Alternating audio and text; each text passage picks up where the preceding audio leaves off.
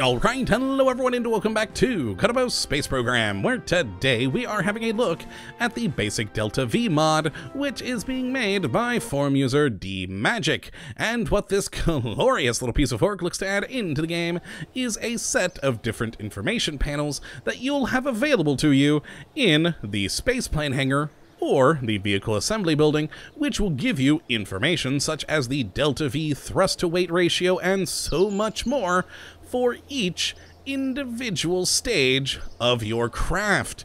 And oh, I cannot tell you how much I love this mod, as it is such a powerful tool to know all of that information on a per stage basis, as it really does help you plan out your missions a lot more easily. So let's jump right on into the vehicle assembly building and take a look at how all this works. Now let's build ourselves a small little spacecraft that, well, will never make it into space, but all we need it for is, well, a fuel tank and an engine so that we have the various stats like thrust to weight, etc. that would be useful. Now, of course, we now have our lovely stage down here, and in the vanilla game we do have our nice little engineering report, which is useful, but it doesn't have exactly a whole lot of information.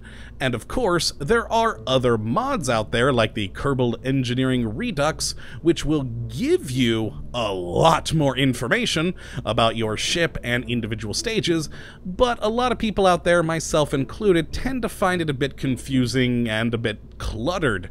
And that's really where Basic DeltaV comes in. It's meant to be a more streamlined, simplistic information panel.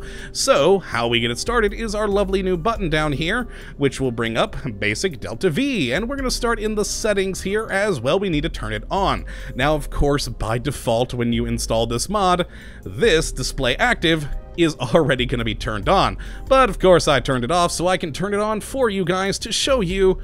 Keep an eye down here. The information panel that shows up right next to our stage and gives us all that different information, which is very, very useful. Now we have down here showing our thrust to weight ratio, our DeltaV, our specific impulse, burn time, thrust, and mass. Now we'll talk about each of these individually here momentarily, but first let's continue on the settings. Now, of course, as you can see, it's somewhat transparent, just like these staging icons are, and we can adjust that here if we so desire, having it either more or less transparent. Now, I like the 50%. I think it's a good middle ground between the two, but where I really love to change things is the scale section.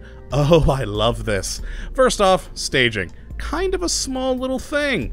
What if we made it bigger? Well, we can. There we go. We can put it all the way up to 150% of its default size, or down to 50% if you have tremendously good eyesight or a really big monitor. Now let's actually put it up to 150% so we can more easily see it for this YouTube video, because even at 100% that's probably going to be a little bit difficult for you guys to see on your computer screen.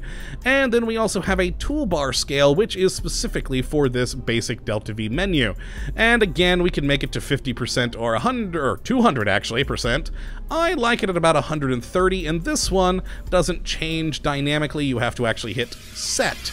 And there we go. That should be more than enough size for our video purpose today, which is quite nice. Now, of course, back to the information panel real quick. This is showing right now 6 different stats, all very useful, and it's showing it currently just for this stage.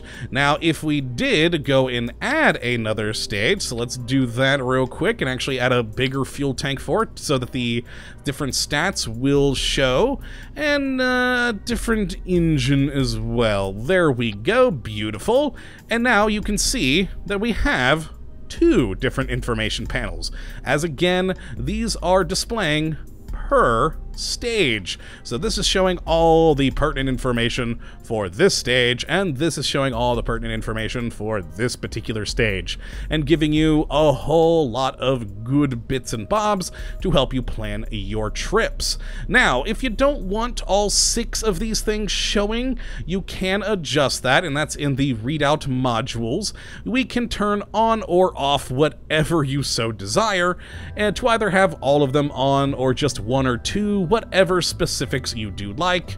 You can just go in here and adjust it to whatever you please, which is very nice to have, especially if you're only wanting to care about certain stats for certain missions, which is always good. Now, what's even more important is these next two. We can actually adjust the atmospheric conditions and the planetary body to test against, because things such as the thrust to weight ratio, specific impulse, etc. will change depending on gravity and atmosphere.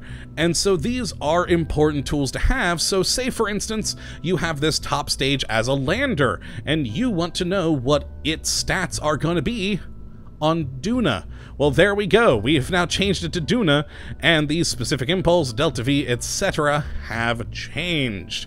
And of course, the thrust to weight ratio, as with different gravities, well, technically the weight's going to be a bit different. And it's all good. So you can change these, which is very fun. You can even change it for the altitude conditions, which is very cool. You can see the things changing in the background.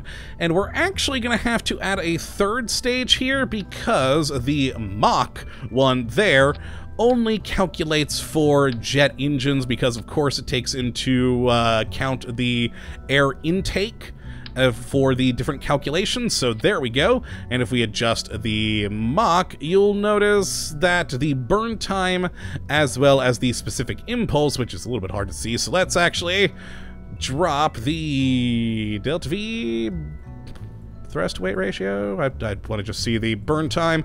Okay, you know what? Let's scroll down here and just have the burn time and ISP showing, as these are the two ones I care about right now. So there you go. These should be adjusting for this stage down here. And oh, it's just the burn time, in fact, for that one. I thought the ISP would have changed as well, but no, I'm incorrect. But we are getting different burn times, because of course, higher air intakes will affect that. Very good, so let's turn all of these back on. And so yes, you can adjust these to your various atmospheric conditions and planetary conditions. And say, for instance, if we do hit the moon, you'll notice that the atmospheric section disappears, because of course, the moon doesn't have atmosphere, so why would it even give you the option? And I do really love this tool, because not only is it useful for like landers, but I love using mods that let you build stuff off-world. And if I'm going to launch a whole rocket from another planet, I can now actually test how it's gonna fare on, say, launching from Eve, which is very, very fun and a very powerful tool to have. Now, actually, I'm gonna reset these so it shows a bit better there. There we go. And let's turn this off to now talk more about the specific individual things here. So, of course, let's start with the thrust to weight ratio. Now, you'll notice that we have two different numbers in here, and the one number is the thrust to weight ratio at the beginning, and then the other is at the end of the stage's burn time. So it's going to adjust depending on how much fuel you lose, because the amount of fuel, you know, changes the weight of your ship. Now the next is the delta V, and that is displaying on there the current stage's delta V right here, and the entire vessel's delta V right here. Now this is calculating the delta V if you use basically every stage in succession. That is the max amount of delta V that this whole entire ship can produce. Now of course this one here is how much this stage and the bottom stage can produce, because of course it's not going to calculate the top stage as it hasn't gotten to it yet. So that is why you have these two numbers being different, and at the bottom it is the exact same number, because of course it's the first stage, so it only cares about its stage and its stage. But yes, it's quite cool. So we do have the two numbers of current stage and entire vessel up to that point. So that's very, very good. Now, the next is, of course, the specific impulse, which will be corrected for with atmospheric flight when applied, which is always good. The burn time, of course, the just burn time of the engine, and that one will change with the, at least the jet engine, depending on air intake. Our thrust is the thrust of that individual stage, and that individual stage alone. And then finally is the mass, where we again have two different numbers, and the first is the mass of the current stage, and then the other is the mass of that entire ship after the other stages have released. So you'll notice that at the very bottom, it's the biggest number because, of course, all stages are attached, and at the top, the right-hand number is the smallest because after that stage, that's all that's left. And in the middle, it's counting basically that minus this bottom stage here. So that's very good to know. So you have those different mass values, and again, you can plan accordingly to whatever you need. But remember, left-hand side is the current stage, right-hand side is the current stage, minus the rest of the ship. Basically the reverse of the DeltaV. The DeltaV is the stage, and then it plus the rest of the ship stages. So it's basically the reverse of that, which is very good.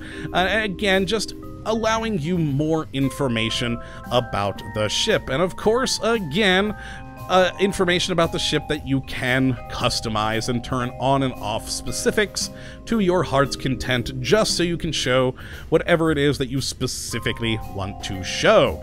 And yeah, that's basically it for the Basic DeltaV mod, and this is a great little tool, and of course it is updated for version 1.3 of Kerbal Space Program, as I have updated to the current version now, so you aren't going to have to wait for this mod to update before using it. You can just throw it right into your new game, and I would definitely say to go and give it a try, as it is a powerful tool. Now again, yes, there are things like the Kerbal Engineering Redux, which will give you, oh boy, a whole heck of a lot more info, but I prefer this one because it's so much more streamlined, and I love just how it is showing by the individual stage.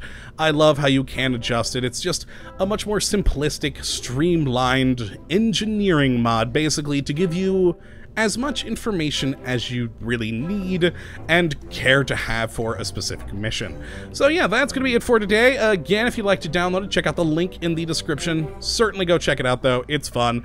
And I do hope that you have enjoyed this episode today, and that you do come back for the next, when hopefully we'll be looking at yet another wonderful mod. But until that time, thank you for watching, my friends, and as always, have a good one.